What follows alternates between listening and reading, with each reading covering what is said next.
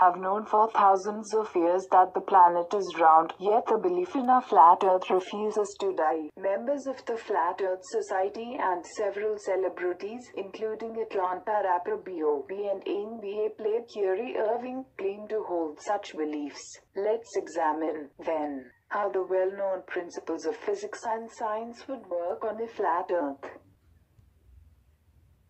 1. Gravity fails.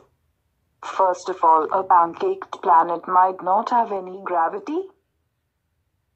It's unclear how gravity would work or be created in such a world, says James Davis, a geophysicist at Columbia University's Lamont-Doherty Earth Observatory.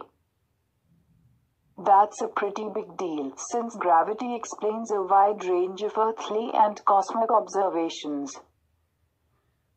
The same measurable force that causes an apple to fall from a tree also causes the moon to orbit the Earth and all the planets to orbit the sun. People who believe in a flat Earth assume that gravity would pull straight down, but there's no evidence to suggest it would work that way. What we know about gravity suggests it would pull toward the center of the disk.